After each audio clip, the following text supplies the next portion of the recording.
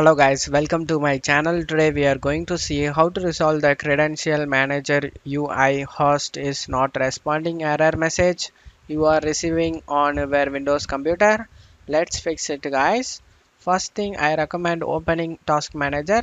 Right click on the taskbar and select Task Manager. In the apps menu you just need to expand the Windows Explorer. You will be see in the list guys under the Windows Explorer Credential Manager. Right click on it and select End Task It guys. After doing it, close out of here and now go to search menu and type services. Click on open it guys. Now in the services you just need to search for Credential Manager service. Right click on it and select restart guys.